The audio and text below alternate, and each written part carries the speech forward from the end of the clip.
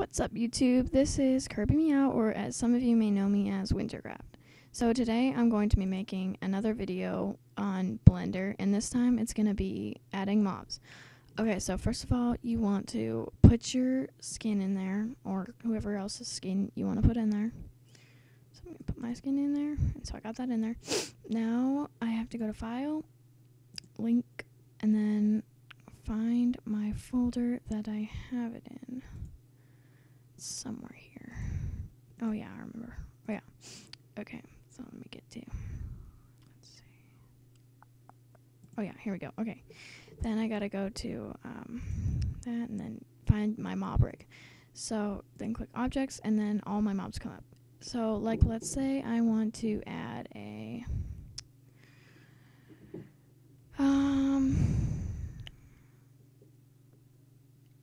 let's do a chicken. Okay, so I hold down shift and click chicken and chicken bones. Then I click link append from library and I have a little chicken. And so now in order to move my chicken, I have to right click it and then you should see a blue outline around it, and then click the orange box and then go over here and there, click the white box. Now I can move the chicken around by clicking G. Now I need to move the bones around. So I would do the same thing with the bones. And yeah. So now while I have the bones and the chicken, I can move the whole entire chicken around. So like, let's just say I wanted to put the chicken on my head. Yes, that's a really weird place for a chicken, but who cares? Okay.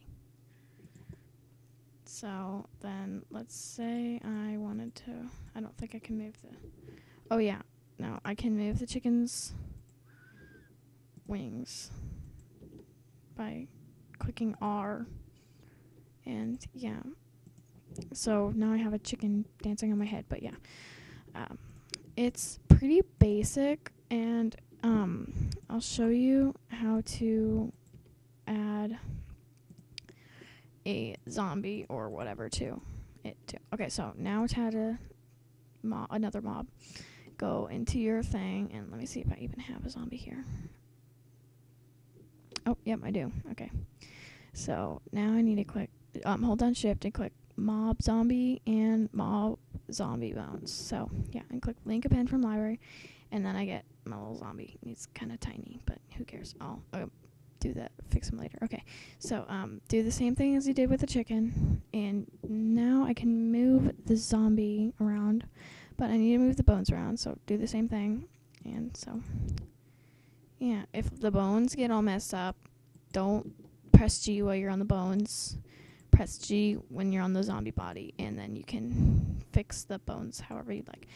Now, that's basically how you add a zombie that's a bit big of a zombie. So, yeah.